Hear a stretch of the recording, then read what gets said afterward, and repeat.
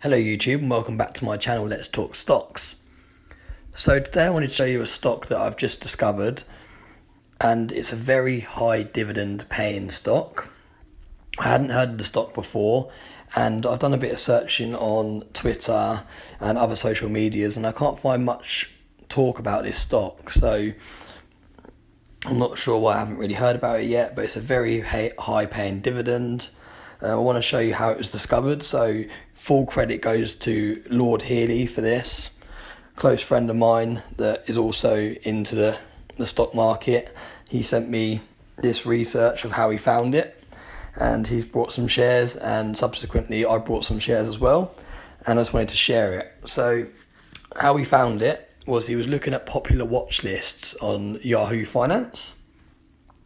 If you scroll down, you can see there's a popular watch list that says most brought by activist hedge funds. So if you click on there, basically he was just having a little browse through here and seeing sort of some of these names. A lot of these are quite sort of well-known names, Pinterest, Twitter, all that sort of thing. And one stood out to him because it was a low entry price and it was one he hadn't heard of before. So ETRN is the ticker symbol. You can see it's $6.96 per share. So if I click into it, you can see $6.96 per share, ETRN ticker symbol, and Equitrans Midstream Corporation. So I think I've said that right. So if you have a look at the graph, it's been quite steady, bouncing around the $7 per share mark. And then if you click on the top right hand side where it says details, you can see it brings up a list of the financials. And what I find very interesting is if you scroll down, it says the holders on here, and if you click view all, this is again what my friend showed me is quite exciting stuff to look at.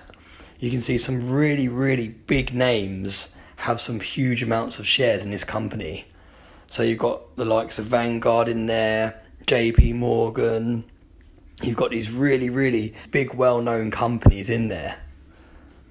So very exciting. You can just really see that Vanguard, look, 38 million shares they have in this company. So very exciting. If you go to the fund, you can see that a lot of well-known funds also hold this stock within it. iShares is a massive fund, Vanguard again, Capital Income Builder. So very interesting that a lot of these big players in the game have got huge amounts of this stock in their portfolios. So again, very exciting to look at and see. So I went on to Trading 212, thought I'd have a little look on here at the statistics on here. See how it's looking. Over the week it looks quite positive. Over the month it's taken a bit of a dip, so a good time to buy in. If you go to the yearly view, you can see it's a very new stock to the market, and it's only been on since October last year, so it's only been on the market for a few months. So that kind of explains why I haven't heard too much about it.